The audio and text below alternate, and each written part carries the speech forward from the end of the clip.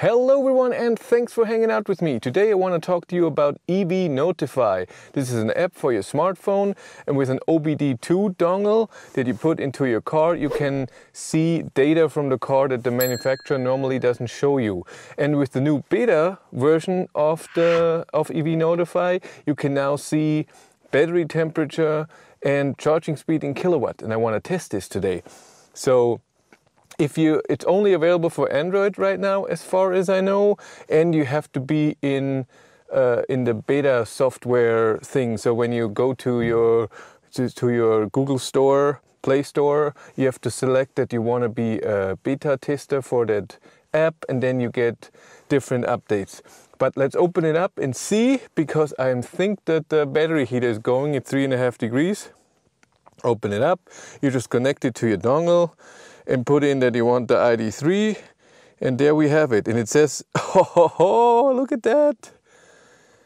26 degrees the inlet, it's heating up. We are a bit under 80%, 5 degrees is the minimum, no, it must be the maximum temperature, 2.5 is minimum, I guess. And you can see on top the red, it's taking 5.4 kilowatt. It's very detailed, a 5.35, I like that. Let's go into car in here and see what it says here. 5.5, yeah, it says it here too, 5.3 now. It's very, very similar, that's awesome. That's the stuff, and you can see 425 volts, 12.9 amps. That is cool. So what I will be doing now is I will drive a bit, then we see how much kilowatt we can take out of the battery, and then I want to charge and see what it says about charging. And the same with, by the way, regen. I'm pretty sure you can see both. 32 degrees is the inlet. That's what the heating is doing to the car. Cool. And by the way, I'm using just a normal OBD2 dongle. What is it, ton one or something? It was 30 euros, and every OBD dongle version 2 I think should work. Now I want to drive a bit and see what it says for kilowatt. It regen and full power. Because I've seen what I calculated with OBD11 was 67 kilowatt regen. We'll see if this is true. Let's go in sport mode to see full. Ooh, and regen is blue. That's cool. Regen is in blue, and when you take power, it's red. That's great. So we don't have minus and plus. But let's see. I will stop here and then do a full throttle and see what we get. Nobody's behind me. Nobody's anywhere.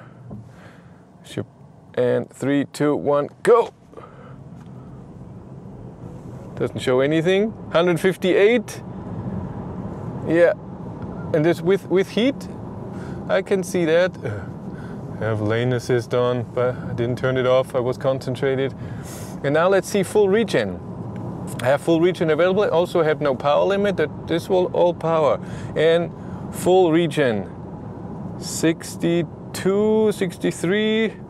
Yeah, it's around that area. I mean, you have to think. Yes, it's 63 kilowatt of regen, but I'm still taking 5 kilowatt for heating. And battery heater is on too, so even 10. It's cool, I like that. Battery temperature 6 and 13 degrees. And also changes in color.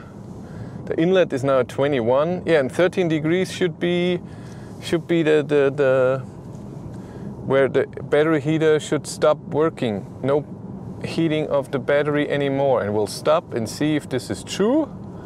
Yeah, it takes 300 watts. That's for the battery heater, for the seat heater, heat seater. That's what I always say, because I'm stupid. And full, 157. Yeah, it reacts a bit slowly. 148. Cool. That's fun. And now we go charge and see how the charging is. I'm charging CCS right now, and the app says 27.7 kilowatt. 27.4. I will go to the charger and see it's a HPC charger, but battery is cold, 16 degrees, and at 74%. And it says the same, by the way, in here, so it's all true. But the battery is 16 degrees, so no way I get a good charging speed, but almost 28, 27.5. I look at the charger if it says the same thing. That's interesting. Yeah, charger says 20.76. That's okay. Has to connect again. No, it doesn't. Oh yes, it does. Initialization, please wait. I wait. And then temperature and charging speed, 27.1. 150 kilometers per hour. Whatever that is. And I know what it is. It's 26.4 kilowatt. That's just cool. So get the app, support EVNotify. It's really cool that he's doing that. There's one guy doing it. It's so cool that you can see the voltage, the amp, state of charge from the BMS, state of charge display. You can see, and you can see it in more detail, 75.6, not just 75 like here. And that's cool. And kilowatt also, and then your range, and it soon will be also the average consumption, and you can see state of health and the 12-volt battery, voltage and all of this. This will come, I'm pretty sure.